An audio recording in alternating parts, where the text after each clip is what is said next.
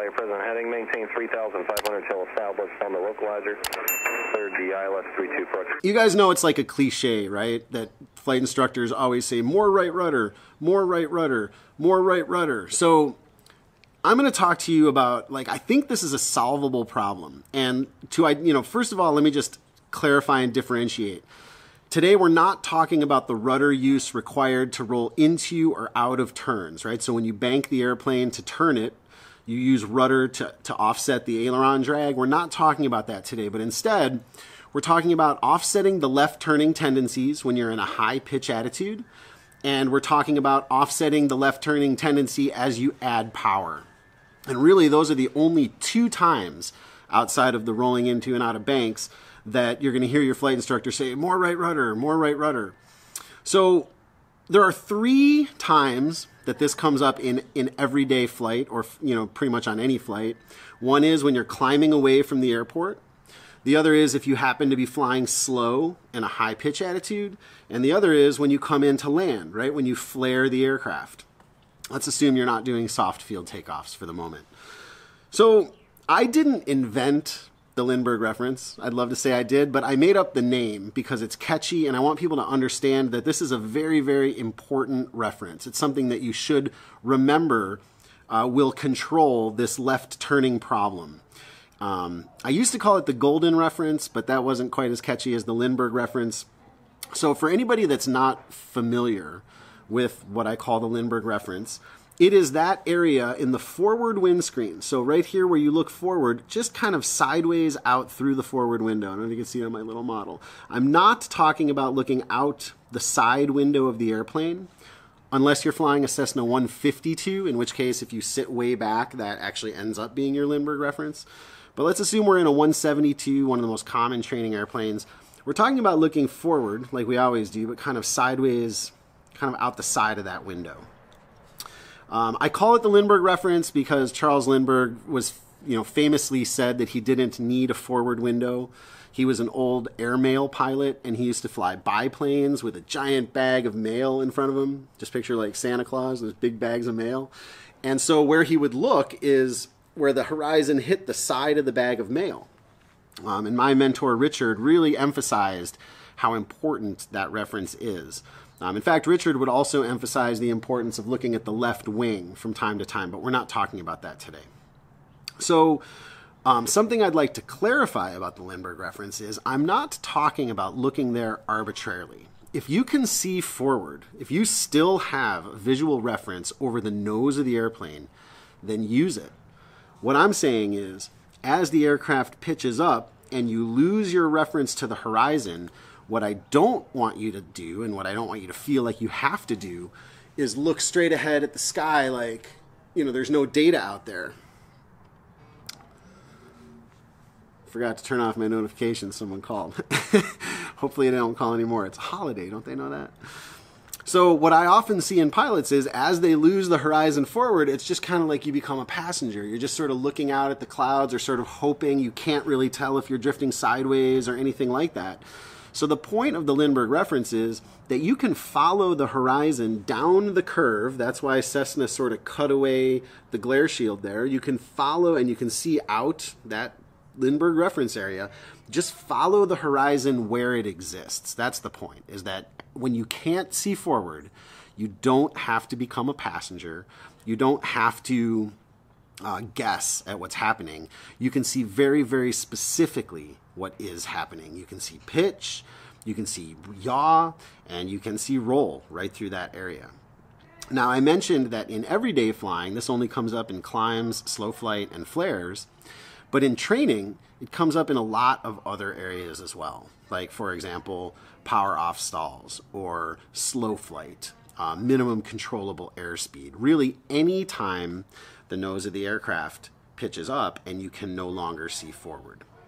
So it's a very easy thing to grab onto once you practice it. And let's talk about a couple ways that you can practice it, just so that if you're a CFI or borrow what I'm going to say right here. If you're a student, maybe bring this to your CFI.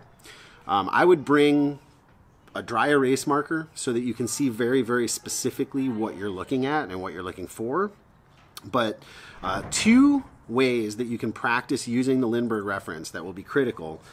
One is slowing the aircraft down to minimum controllable airspeed so you can no longer see forward.